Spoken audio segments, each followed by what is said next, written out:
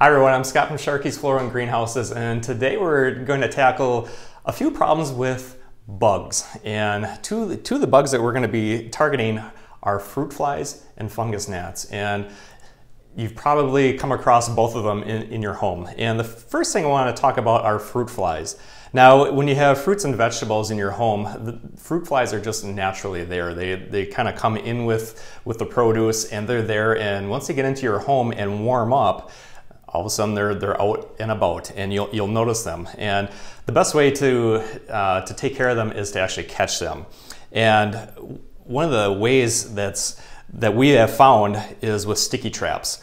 Now, they're not naturally attracted to sticky traps, so we have to give them a reason to be attracted to them. So I want to first start with talking about these sticky traps from Classy Casita. This is something that we sell in our own floral shop, and they work very well. So this pack comes with 24 sticky traps in a couple different shapes. And what you do is you just peel the sticker off so that you have the sticky side on both sides. And I'm just making my own homemade trap. So I took a water bottle, cut it off, and the next thing I want to do is add some of the Bragg's apple cider vinegar. That is the smell that they will be attracted to. So just in this little cup, I'm going to put just a little bit in here. It doesn't take a lot. And if you get some on the sticky trap, that's fine.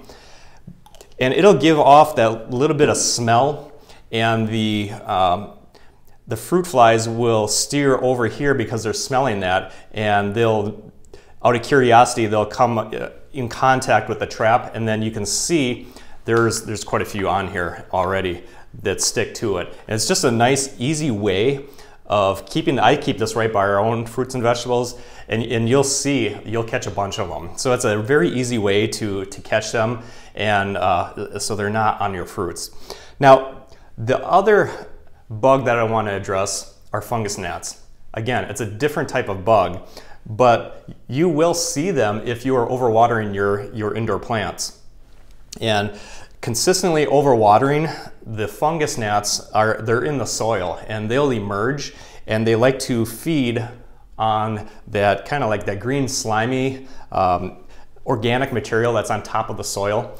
That's what they're going after. They're feeding on that, and then they're laying eggs in the soil.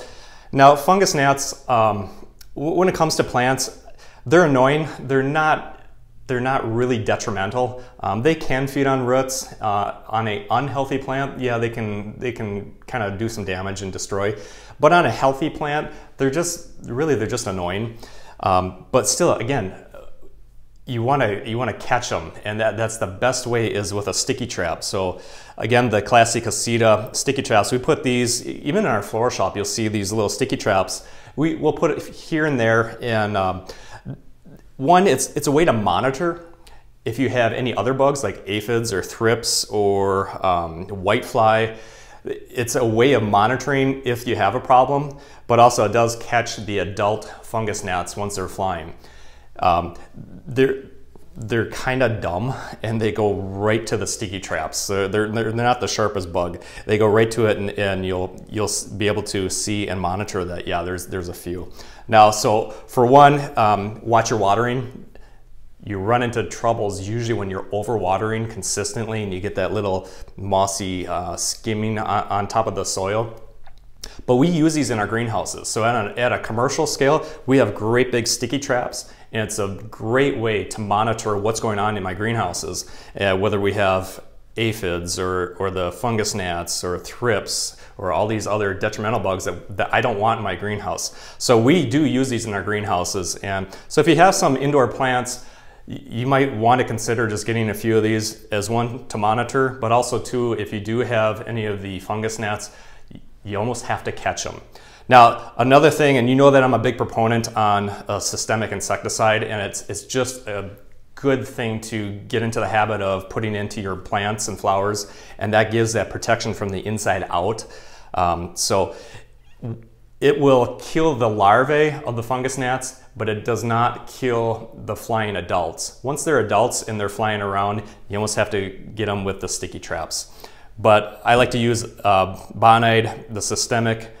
insecticide. It's a granular, and you just sprinkle it on top of the soil of your plants. And then when you water, that insecticide goes into the plant, and then it protects the soil and the plant itself from the larvae of the fungus gnats, but then also the really bad bugs, the aphids, the thrips, the whitefly, also things that will go through and they'll munch on your plants and flowers. So we want to just keep that at bay and give that protection of using a systemic insecticide to protect your indoor plants. So we will link up in this video description these products, these different products, the Classic Aceta, the sticky traps, the Bonide insecticide, and also the Briggs, the apple cider vinegar. And you can just click on it and you'll be able to see where to purchase those. Thanks for watching. Have a great day.